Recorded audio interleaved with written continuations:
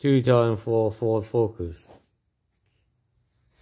Install heat shield on the catalytic converter and the exhaust manifold. You can get this heat shield from Amazon. Got these stainless steel clamps from Home Depot. It's 5 by 7 inches in diameter. Okay? So I use 1, 2. Okay? And I cut the access off. Okay? Like I say, it goes up to 5 inches in diameter. Okay? So you need a sheet metal snip there from Harbor Freight. Alright? Sheet metal snips from Harbor Freight.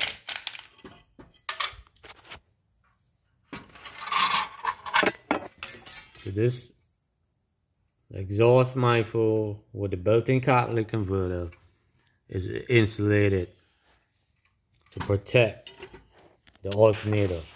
For the alternator sits right underneath here, and the catalytic converter is right here. So I insulate it. Because heat kills parts and burn your wires. So I insulate it. Okay? And this metal is flexible. Okay? You can bend it. Okay? You can form it. Like how I did it here. Alright? Just gotta get something to knock it lightly like this. This is what I use. And I knock it. Like that. Or you can bend it. And I use this like a tongs, sheet metal tongs. Alright? You can buy sheet metal tongs at Harbor Freight, but I use this. Alright, I use this to like bend it and squeeze it. Alright? You can get a sheet metal tongs at Harbor Freight. Alright? And this exhaust manifold has 2 bolts, hole to put 10mm bolts in it. Alright, so I put this in to hold on the heat shield. Okay, it doesn't need it, but I put it on there. So let me share some information too. Now, if your hole is too big, right, you cut pieces of the heat shield,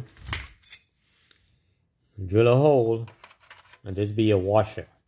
Put it on there. All right, use a uni-bit. Get it from Harbor Freight. You can drill that.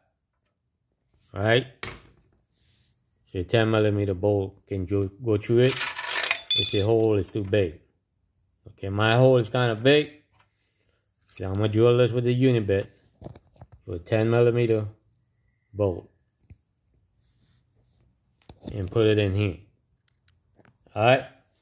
This is how you insulate a catalytic converter with an exhaust manifold.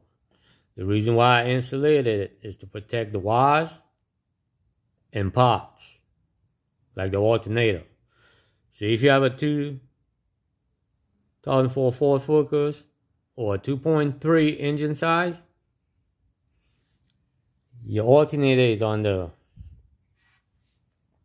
right hand side, and it sits directly under that manifold.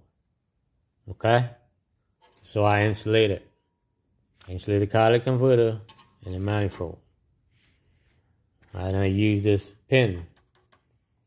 I got it from the junkyard. You can buy these. It holds the aluminum. Okay?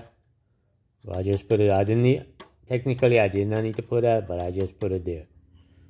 Because I got 2 pieces of metal holding it.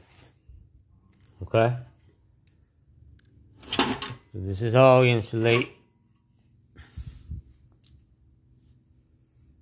catalytic converter with a built-in exhaust manifold. Okay? You can get it from AM Auto or 1A Auto. Okay? And AM Auto sells it on eBay. It's a few dollars cheaper on eBay. Like I said, this is a secondary air tube. Okay? Alright, later.